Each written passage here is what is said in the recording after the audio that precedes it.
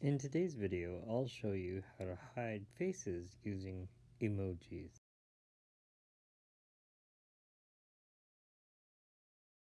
I have a clip already inside my project. So the first thing I'll do is detach the audio because I don't need it. Tap on Detach Audio and then tap the trash can to delete the selected audio. Preparing your clip ahead of time makes the keyframing process easier.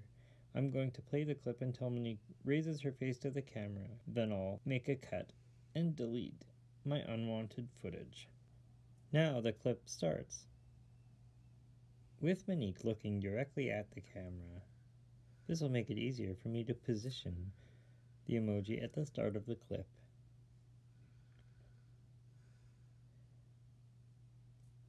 Next, I'll double tap the clip to open the clip editor. I'm going to resize and reposition the clip before I start.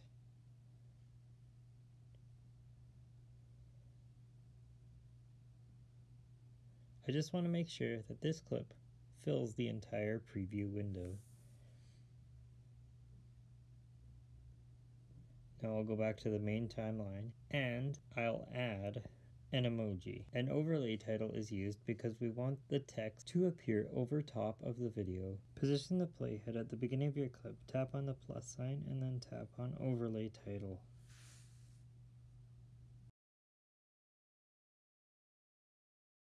Next, I need to make sure that the overlay title is the exact same length as the video clip. So I'll long press on the end of the overlay title and bring it out so it matches up with the end of my video clip. If I didn't do this, the emoji would disappear off the screen before the video was finished and Monique's face would be revealed. Make sure you're at the beginning of the clip and then double tap the top clip to open the clip editor. Tap where it says your text here on the title screen. When the keyboard comes up, tap and long press on the globe to select your emoji keyboard. You can choose any emoji you like. I'm going to use a smiley face.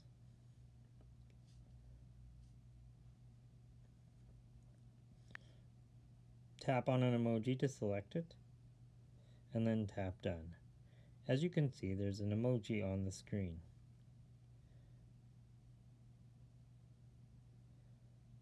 Most people think that the best way to resize something is using the size and position under Frame and Fit. But as I tap on Frame and Fit and then try to resize the emoji, notice that the position changes. Also, a really small image might become distorted. So this isn't the best way to resize a small object like an emoji. To do that, you'll want to go back to the title screen. Make sure that the emoji is exactly where you want it. Tap on Title and use the size option underneath your text properties. This will ensure that the image stays in the same spot and does not become distorted as you resize it. If you need to return to the original size, double tap the dot in the center and it will return to the original size. I'll double tap on the dot to show you this. The emoji returns to its original size. Now you can resize it to cover your subject's entire face. That looks great. If you were hiding a face inside a still photo, this would do, but this is a video. Let me return to the main timeline. I'll play the clip and show you what happens and why keyframes will be necessary. I'll play the clip and watch what happens. It starts off right, but Monique eventually moves her face as she starts to talk. Notice that the emoji is still in the same position. I want the emoji to follow Monique's face, so I'll have to use some keyframes. Double tap the top clip once more, select Frame and Fit, and Size and Position. Drop a keyframe at the beginning of the clip. This is the starting position. Then, as your subject moves their face, just move the emoji to cover the face. Each time you move the emoji, a keyframe will be added. I'm going to speed this up and add the rest of the keyframes. Use the playback controls to advance forward frame by frame.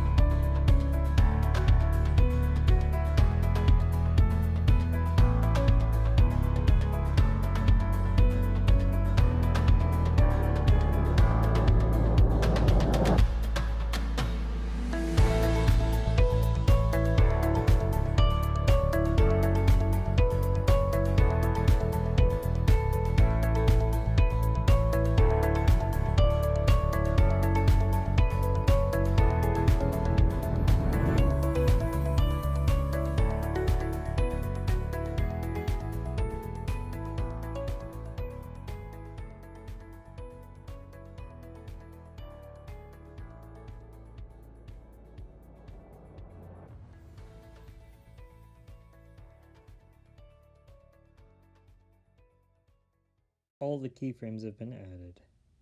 Now let's go back to the beginning of the clip, and I'll play the clip at normal speed. Watch as the emoji follows the movement of Monique's face. When you export the clip, don't change the resolution, because if you do, it will make the video bigger or smaller and all of your keyframing will be off.